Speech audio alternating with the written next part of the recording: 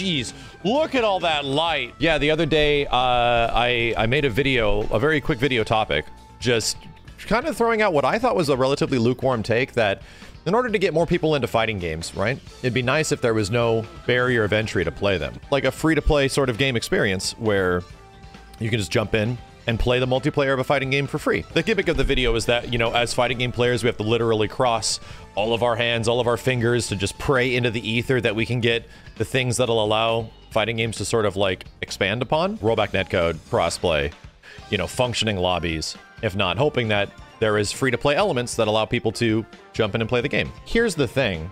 It really hit for a lot of people how much the free-to-play market has put people off, is what I've understood. Because in my eyes, I feel like I'm a bit possibly too optimistic. Essentially, in my stupid brain, I'm like, I just want to get fighting games as cheap for people as possible to jump in and try something for a relative low barrier of entry, if not no barrier of entry. However, for so many people, that level of optimism does not exist, and most people are like, oh shit, no, if you do free to play, everything is essentially going to cost more. I have nearly 10% dislikes, which doesn't seem like a lot, but it's a lot, even at the thought of fighting games having a free-to-play element of some kind. But where did the conversation begin? Even from the video and what I was talking about, I can't tell you how many times I've seen people ask me, is this game worth 60 bucks? Or even like some games situations, is this game worth 50 bucks? Because a brand new fighting game is relatively 50, 60 bucks, right? So that question has been popping up for me so much. Like, I'm not going to spend, people say this, I'm not going to spend $60 on a fighting game where there's going to be nobody to play with in like 3 months. I'm not going to spend $60 on a fighting game if I'm just going to play the arcade mode a couple of times, or I'm going to go online just to get my ass beat. That has been, I would say, and it's something that I've been saying for a long time, that this is the way a lot of casual people think about their fighting game experience. That they don't want to spend a lot of money just to go and get f***ed up, essentially, by existing players. Or even later on, when like the game is cheap and the definitive edition has actually all the content, you're essentially subjecting yourself to the wolves, right? People want to know if they can actually get their money's worth in a fighting game. And for me, it's kind of a tough... That's a tough thing to answer, because I'm like, well, you got to look at the game. Does the game have great looking characters? Does it have things that look cool? Does it look like something you'd want to spend some time to do? And that essentially is where you have to put your value in fighting games, because, I mean, if we're going to be really real about the situation, the only fighting game that's technically out there that is actually worth your bang for your buck, at least at launch, is NRS games. Is games that provide a shit ton of content that people can do in an online and offline situation. Everything else is essentially still an arcade game, for the most part. And even things like Guilty Gear Strive try to stretch that a little bit with like a story mode, but it's an unplayable story mode. You're practically watching an anime. This is the root of my conversation to start this whole thing. The topic started that I don't think people, especially when it comes to some of these smaller fighting games that don't have like huge, giant, and even though Guilty Gear did sell really well, it doesn't sell to the same astronomical levels of like a Tekken or a Street Fighter or a something that's very big, right? Or an NRS game, for God's sake, or a Smash, or something crazy big, you know? And the barrier of entry is 60 bucks. The barrier of entry is that you essentially have a full price game where people are like, I just don't have a lot to do in the game otherwise. Fighting games are crazy expensive. Like, fighting games are arguably one of the most expensive genres there is if you want to start getting into them. If you want to know like your investment, if you don't want to know like what it takes to get into a multiplayer game and just start going at it and learning it and keeping up with it, fighting games are one of the most technically expensive full-priced games there is. And that's because it's based on an existing model, a seasonal model that has been around for quite some time. That started, well, it's based on a seasonal model that started with 2013. KI sort of started it, but it goes back all the way like to the meme era of like Street Fighter 2 with the Turbo Championship Edition, like all that kind of stuff. It goes all the way back that you were asking people to pay how much more money for a brand new version of a same game type of stuff. So there's a big history, right? There's like a significantly huge history going back that fighting games are asking you to buy the same product again and again and again. Let's look up a couple of big fighting games that exist on Steam because it has a decent sort of like congregation of how much stuff is available in the game. And some of the stuff that people are posting, which is obviously like the full screenshots, don't tell the full story. So let's just look at Tekken 7 on like Steam, right? T7 is a good example because it's got a lot of stuff that you can get. Opening up this window and seeing all this stuff that is technically available here isn't, for today's perspective, isn't technically like correct because there is the definitive edition.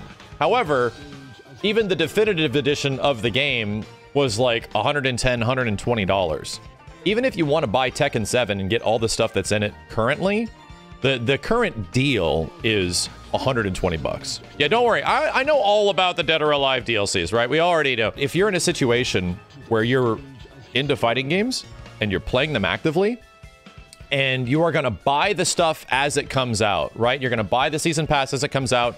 You're going to buy this as it comes out. You're essentially buying the new content for the game as is released. Most fighting games are going to be costing you like $150 to $200. This is not even talking about buying the extra DLC. This is not even talking about the costume cosmetics. This is not even, we're talking about core gameplay shit, right? We're just talking about the characters that you're going to be fighting against in the game.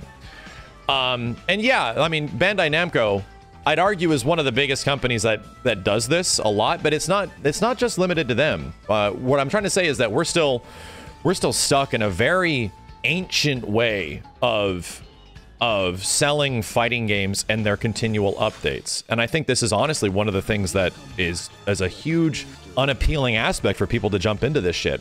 But Tekken 7's a great game. It's a great game, and because it's a great game, it's going to sell well, right? It's gonna be selling well. Even though, let's just say the core game cost you 60 bucks, you bought Season Pass 1 at 25 bucks, so we're at what, 85 bucks, and then you bought Season Pass 2 at 30 bucks. So we're at what, 115 bucks, and then you bought Season Pass 3 at 25 bucks. These are just like characters, right? And that puts you at, well, about 150. Was my math wrong? And then Season Pass 4 is 15, so you're at like 100. And I don't even know if these are the prices of what these things were when they came out, because these usually go on sale, right? This stuff is usually cheaper over time. But that is not even including like stages, right? Stages and because these season passes things, these characters are included, these season passes. This is why this number isn't exactly representative. But ideally, like, yeah, a lot of the stuff that's in fighting games over time, every fighting game is like this. Street Fighter V, right? And SF5 has a lot of different championship versions and editions that you can get. But there is a metric shit ton, and this is just like the core stuff. In game, it's ridiculous. Like there's so much stuff that you can actually purchase on top of purchase on top of purchase. If we were to talk about the one gimmick that Street Fighter V has is that you can get the characters for free, and that's what a lot of the devs were telling me is going to be their big hook of the game, is that, hey, you can get the characters for free. But the biggest argument behind that is that you might have to play the holy shit out of the game. Like there's a caveat to that. You're gonna have to, it feels like the game was designed to be free to play at the start and then something happened and they just couldn't afford to do it. So the craziest thing is that Street Fighter V essentially has what most free to play games already do, right? They are essentially executing what most of these games practically market themselves as, but it was a full price game when it came out. And if you didn't invest the time to get the fight money for all this stuff, you still had to buy characters as they came out. You still had to buy CPT stages. There's been how many of those? Like 5 CPT stages and different things like that. There's a ton. So pretty much if you include like the full price of the game, and I'm not even including the cosmetic stuff, and you include all the characters and shit like that, and there is caveats because you can grind the hell out of the game to get it, you're still upwards of like maybe 150 to 200 bucks of actual content that's released over time. Here we go. We had to go back real far. How expensive are fighting games actually? And this is kind of my point. Fighting games know that their audience is so hardcore for their franchises and titles, and me included, just because I see new shit and you're like, damn, let's just go. The amount of crazy shit that was available in Ultra Street Fighter 4, I think people forget, was nuts. Not including the fact that you had to buy like the upgrade packs from one game to the next. I think the digital upgrade for Ultra Street Fighter 4 from Super Street Fighter 4 was 15 bucks. But you essentially had like, you know, core game of Street Fighter 4 was what, 60 bucks? Super Arcade Edition, Ultra Street Fighter 4. But Super Street Fighter 4 was, I believe, $40 when it came out. And then the, let's say the Arcade Edition upgrade, because I'm not too sure how much it cost at the time, was about $15. And then let's say the Ultra Street Fighter 4 digital upgrade was about also 15 bucks. That pissed everybody off. It did, right? I'm not saying this stuff didn't piss people off. I'm saying nothing has changed. I'm saying none of this stuff has changed. We're still doing it, right? We're still stuck in this sort of era of how fighting games are distributed and released. Not to mention the insane costume content that's available. You think the all-in-one 2011 pack might actually include all of the costume for the game, but it doesn't. Like, there's the vacation pack, the wild costume pack. Even if you just bought all these, you have to include like all these prices that are available in there. And then you get the really crazy ones, right? You get the Dead or Alives. You get the insane games that have a ridiculous amount of costumes. Technically, Street Fighter V costumes. Fighting games are not cheap already. I'm trying to pitch people of like the idea that like, hey, it's great to get into fighting games. As one, I want more fighting games to be made, much less I want people to get an opportunity to jump in and play them in some way. And that barrier exists. It is very challenging for people that look at these things and want an opportunity to get into it, to see a $60 plus price tag and be like, crap, holy shit. It doesn't foreshadow the fact that, yes, fighting games are also expensive to make. Fighting games are continually getting more expensive for the developers to make. And yeah, even games like Guilty Gear are now bigger than ever before. So in some situations, why would big franchises, Tekken, even Guilty Gear now, because they have shown success, Mortal Kombat, why would any of these devs change anything? And I don't think they will. This is why most of what I'm saying is like a wish. I have to cross like every finger that they would allow people to play at least the multiplayer of their games for a limited amount, if not completely free. Here's a big one. Mortal Kombat 11. Once again, the stem of the conversation is that a lot of people look at a fighting game now and wonder if there will be enough content in the game to be worth 60 bucks. Do I think MK11, if not most NRS games, are worth the asking price? Yeah, I do. I think at least the $60 asking price to jump into a game like MK11, holy shit. That has so much stuff, an incredible story mode. If not, NRS are the kings at making full products out of their fighting game. It's a full-on experience, and I don't think anybody can really disagree, even if you don't like MK. But I'd argue they're like incredible fighting games, insane, robust experiences. It's very expensive if you want to be caught up with MK11, because these are discounted combat packs, I believe. Combat Pack 1 was not $19.99 when it came out. I think it was more around $25. I think this is discounted. And then the Aftermath expansion is still 40 bucks, so that's the same.